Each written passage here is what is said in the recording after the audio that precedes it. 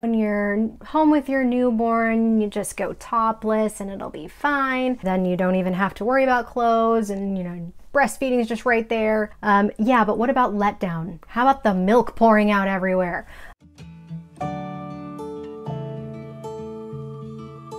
Hey, it's me, the Mama NP. Welcome to my channel if this is your first time here, and if you're returning, welcome back. I talk about mommy stuff, I talk about parenting and pregnancy. I have a background as a nurse practitioner, so sometimes a little bit of that comes through as well. But mostly we just talk about like day-to-day life and things that are important to us as moms. Today I thought I would share my top 10 most used, favorite, whatever you want to say, postpartum items. Definitely leave me a comment and let me know what items were most impactful for you, especially if we had any of the same ones. So here we go, no particular order. The first one I would definitely recommend to anybody would be a breastfeeding pillow. Now there's a lot of varieties out there, but the one that I seemed to like the best was my breast friend. And honestly, the name just cracks me up. I can hardly even say it without being like, wow, that's super corny, but it gets its point across.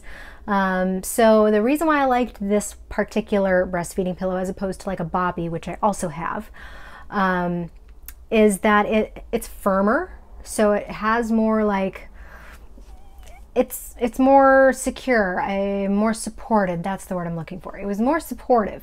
And it clips around the back, so it's got a nice little back support thing, which was really nice, especially in the first days postpartum. I didn't ever use like the side pocket things or anything. I think I really just liked it because it was more supportive than the boppy. I also used the boppy. I used it more like laying in bed, whereas my breast friend pillow I used more like in a recliner or on the couch or in the rocking chair.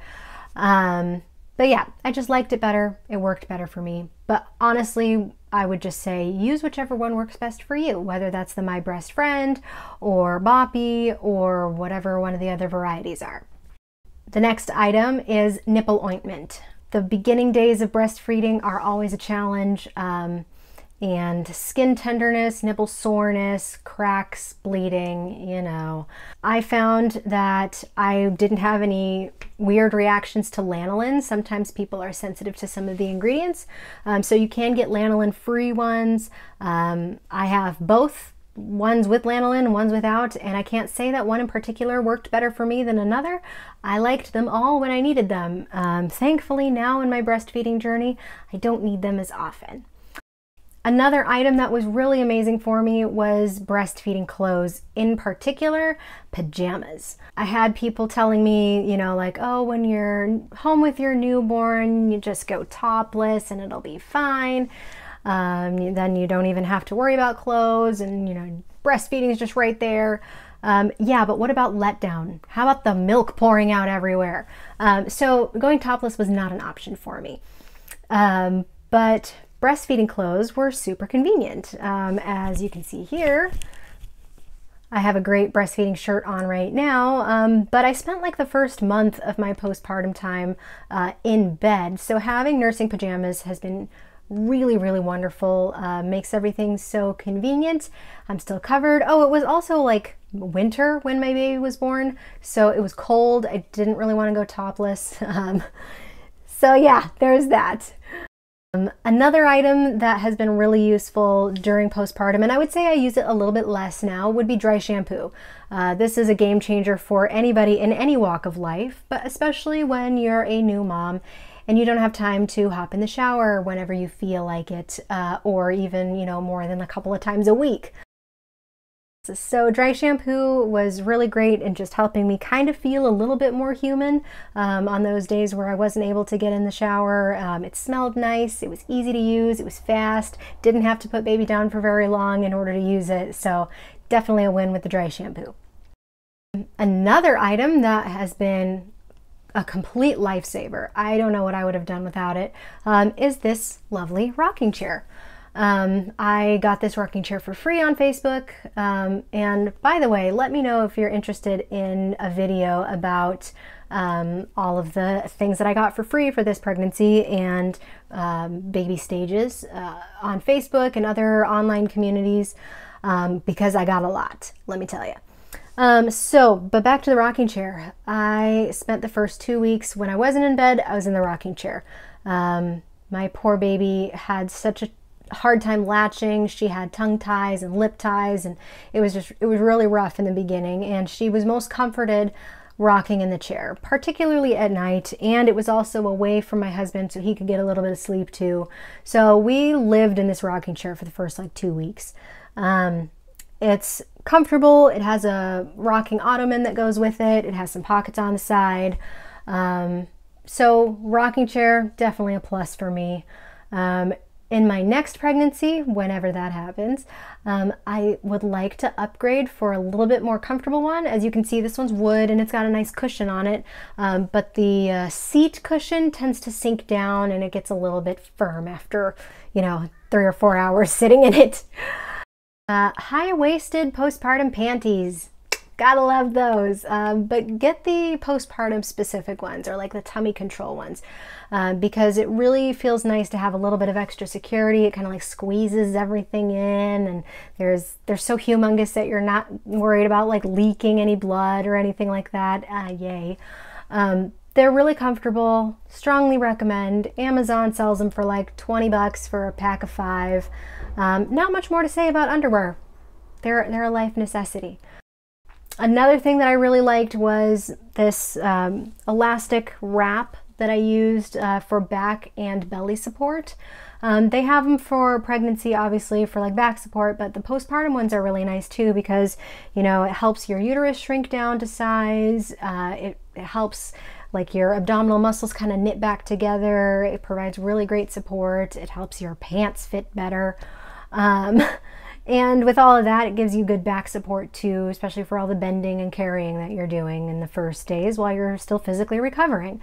So you can get those for a wide variety of prices. Some of them have fancier clasps than others, but just a regular old elastic band with a Velcro that you can adjust the tightness. That's about what I used, and I thought it was great. Another item that I really liked was nipple shields. This goes back to my difficulty with the first stages of breastfeeding, with her lip ties and tongue ties. She didn't have a great latch. It was really uncomfortable. Okay, uncomfortable is an understatement. It was like really painful. It was, think broken glass rubbing all over your skin in a very sensitive place. It was just not fun. It was horrible. So nipple shields were such a godsend. Like, I didn't even know these were a thing before, but her pediatrician recommended them to me because I was telling her about how uncomfortable I was. So we were in the process of getting her lip and tongue ties released, but in the meantime, I still needed to nurse her, and she hasn't really taken bottles like at all during her life so far. So nipple shields, who knew? They were amazing. It didn't make the whole process completely pain-free, but it made it so much more tolerable, and she had no problem latching on with them. And then once her ties were released and healed and she got used to opening her mouth wider for a better latch, we gradually phased those out, and now I don't need them anymore. But you can bet that I held on to them because I probably will need them in my next delivery. Honey Pot pads. This is a specific brand that I used for, the postpartum bleeding period. These pads are, I think they're like 100% cotton, and they're like no weird chemical-y things, and they have ones with wings and ones without, and they come in like 8 different sizes. The cool thing that I really liked about these pads in particular is some of them are herb infused. Like, I didn't even know that was a thing, but apparently it is. They have ones without and with, and the ones that have these herbal infusions are infused with, I think, lavender and peppermint and maybe 1 or 2 others, which was so soothing immediately postpartum. I only used those for the first like week to 2 weeks.